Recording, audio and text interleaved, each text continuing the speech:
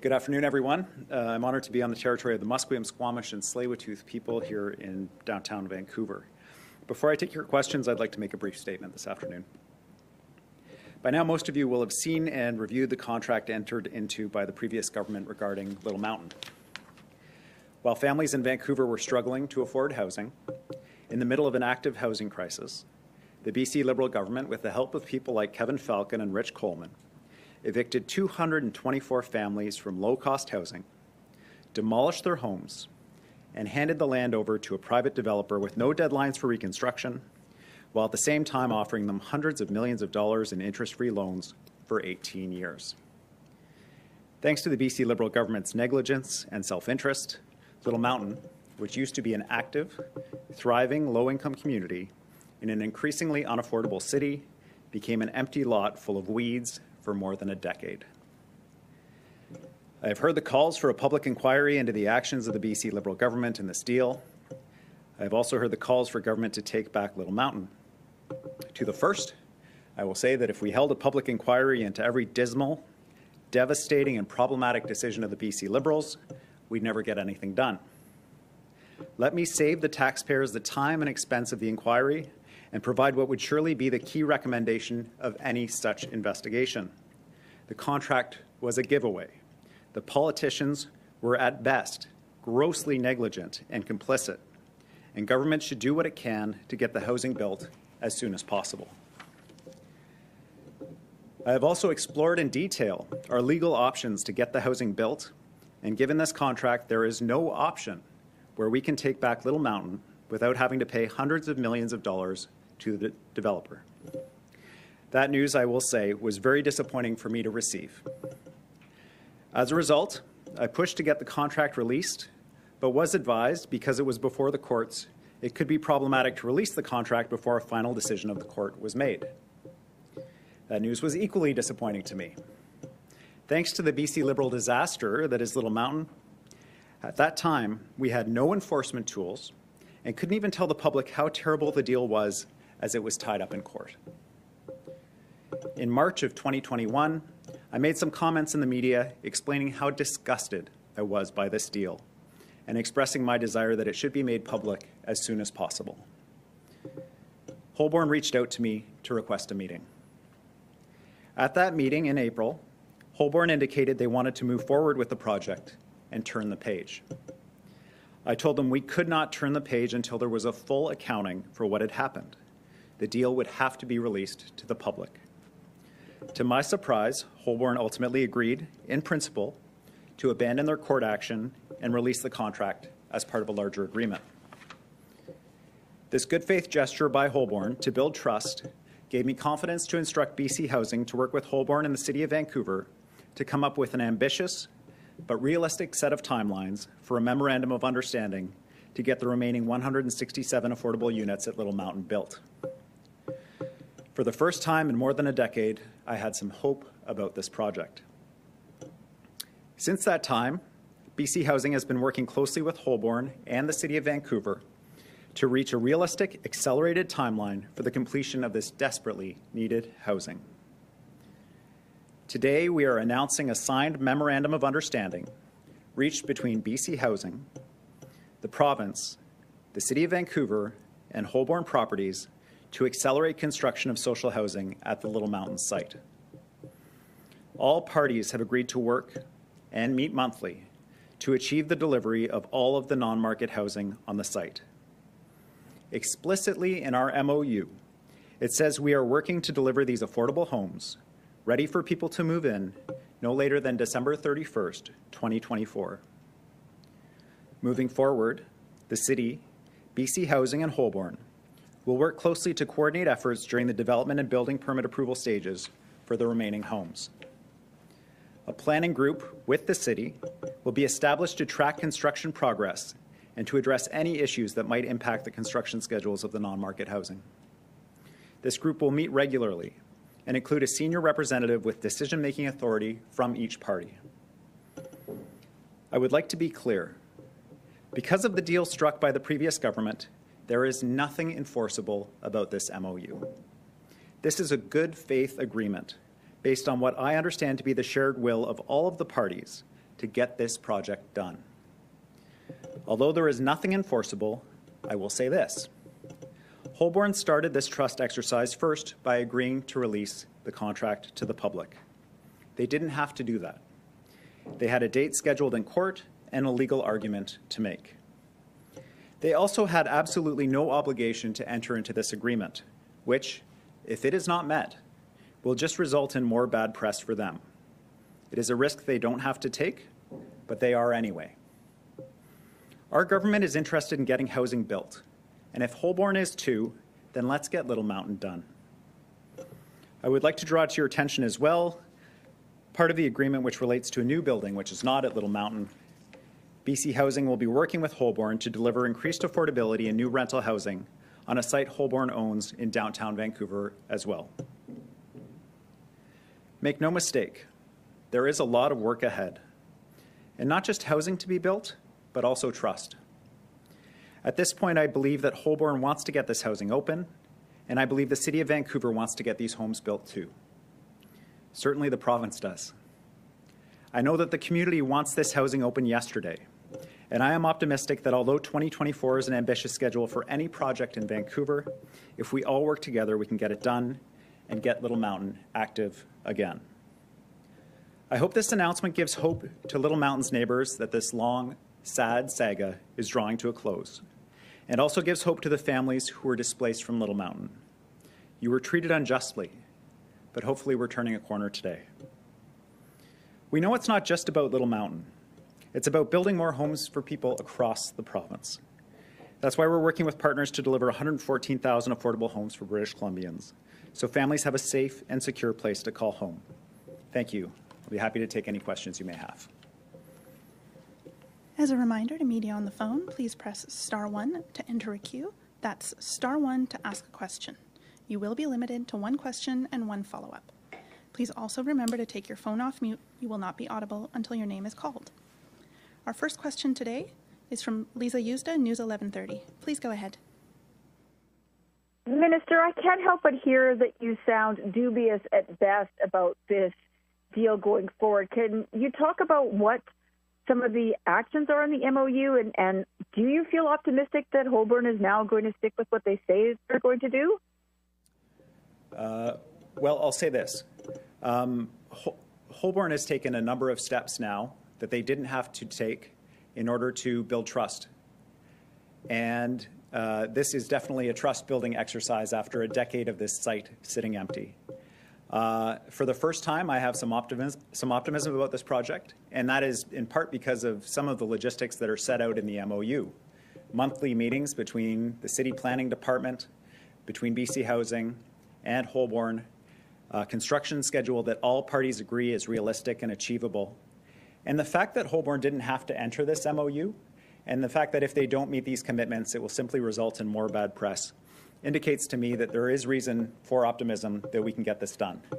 But the track record of this project is a difficult one, and so I'm trying to be as realistic as I can about the opportunity that's in front of us, which I hope everybody wants to achieve, which is the completion of all these units by the end of 2024, as well as the difficult road we've been on to this date. Lisa, did you have a follow-up? Yes, you mentioned 224 people were evicted, although those long years ago. And can you fill in again about what kind of units we're expecting when this opens in 2024 and in the years to follow? Sure, I'll run through the numbers. On the original site, there were 224 units. Most of the units were occupied by families, so more than one person.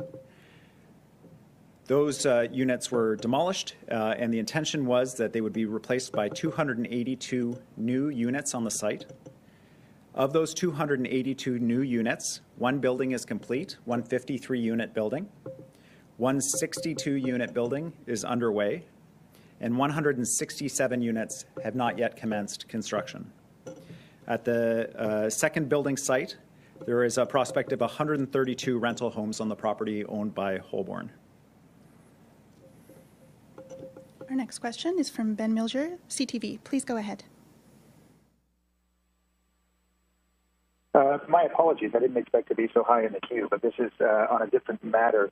Mr. Eby, the Cullen Commission has heard from yet another BC Lotteries investigator that his boss has told him to stand down on investigations into suspicious buy-ins at casinos because it could impact revenues. As this commission winds up, what can your government do to hold people to account for apparent negligence that contributed to tens of millions of dollars in dirty money being washed through casinos every year? Given that the inquiry is still underway and in my role as Attorney General and frankly as one of the witnesses in the proceedings, I'll refrain from commenting on witness evidence until the inquiry is concluded. But I will say this, there have been calls for a public inquiry into the Little Mountain project as well. I think the public does want accountability for the decisions made by the previous government, and we'll do our best to provide that. But in the case of this particular project that's in front of us today, there are also the lives of families in the balance who want to move into this housing, and we're trying to get that done. Ben, did you have a follow-up? Yes, I do. What kind of changes would you like to see in federal laws and regulations to help combat organized crime and money laundering activities in particular? I've made many proposals to the federal government, including RICO-style, United States-style organized crime laws, unexplained wealth orders, increasing and dedicated policing to go after money laundering in the province and nationally so that we don't just transfer the problem from one province to another. There are many opportunities available to the federal government, and I look forward to working with whatever new administration comes in to addressing the issue. Our next question is from Francis Bula, Globe and Mail. Please go ahead. Hi, can you hear me? I'm in a bad place. Clear, Francis.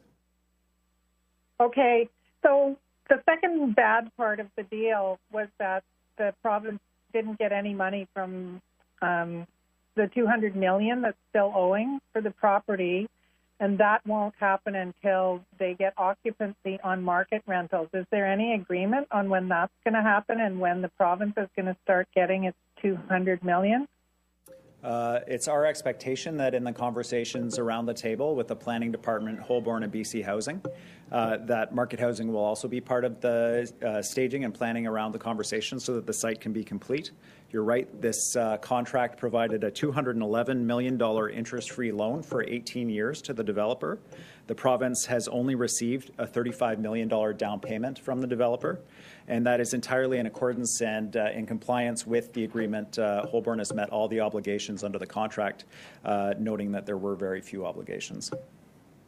Francis, did you have a follow-up? For the market condos and the payments to you. I'm sorry, Francis, you were cut off. It started at market condos. I didn't understand the question. So there is no set date for the completion of the market condos or for payments to the province? That's right. The focus of this MOU is on getting the affordable housing units open for the community. It's our expectation, though, in the conversations with the City of Vancouver, that the market housing will be part of it, but our focus is on getting the affordable housing open as quickly as possible. Our next question is from Chloe Duré de Périgny, Radio-Canada. Hi. We have reports from people living in the Crab Park in Campman in Vancouver who say eviction efforts have started this week, even though there is no real suitable housing for them, mostly only shelter beds, which they say is contrary to a memorandum of understanding signed by your ministry this summer. What is your answer to them? So my understanding at the site currently is that there are 30 tents still there, that there are 10 people who have accepted housing offers. There is sufficient housing available for everybody who is currently sheltering at the site, consistent with our commitment that we've made publicly on many occasions, that we would not simply be putting a mat on the floor, that this would be dignified and appropriate shelter with some level of privacy and including meals and things like this. This is not substandard housing.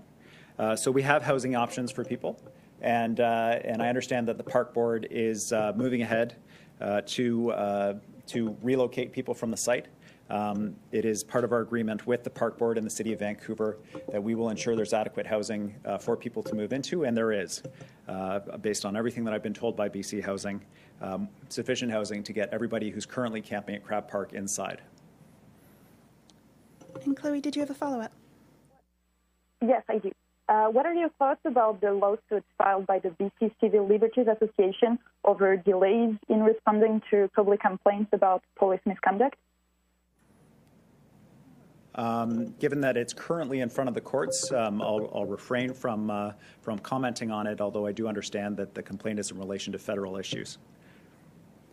Our next question is from Mike Howell, Vancouver Courier. Please go ahead. Hi, Minister. Can you tell me if Holborn has or continues to pay the BC speculation and vacancy tax on the Little Mountain property? Yes. My understanding is that as government, we have an obligation not to disclose individual taxpayer information. I would like to be able to share that with you, but I understand we have a legal obligation to not do that. The speculation tax applies to vacant and unoccupied residential zoned properties as well as buildings. And I do understand there's litigation in front of the court in relation to a separate Holborn project and the speculation tax, which is public information. And Mike, did you have a follow-up? Yeah, just looking at the MOU, it says that BC Housing, City of Vancouver, and Holborn acknowledge that due to, quote, unforeseen and unanticipated circumstances, the delivery of the housing did not proceed expeditiously. Just so I'm clear, what were these unforeseen and unanticipated circumstances that there isn't the housing that's supposed to be there? Well, I think that realistically, the City of Vancouver, the province of BC, and one hopes Holborn did not believe that the site would sit vacant for almost 15 years. This itself, the MOU and this process is not a public inquiry into what went wrong. But I am sure both Holborn and the city and BC Housing and possibly the previous Liberal government would have some explanations. But realistically, what we were trying to do with this MOU was to move forward and to get the housing built. And while I'm sure fingers could be pointed in many different directions, and I will point one at the previous government, the challenge that's in front of us in a housing crisis is to get these units built, and that's what this MOU aims at. We have time for one more question. Our final question today goes to Graham Woods from Business in Vancouver. Please go ahead. Oh, hi, David. Could you explain to me, with the Public Interest Disclosure Act, how does that, if a government employee whistleblowes to the ombudsperson, does the ombudsperson have a right or a duty to report to the public? What I'm getting at here is you've introduced whistleblower protection laws. However, how does that advance the interest of the public in getting the knowledge that they should get according to the whistleblower if PETA continues to not allow employees of government to go to the media?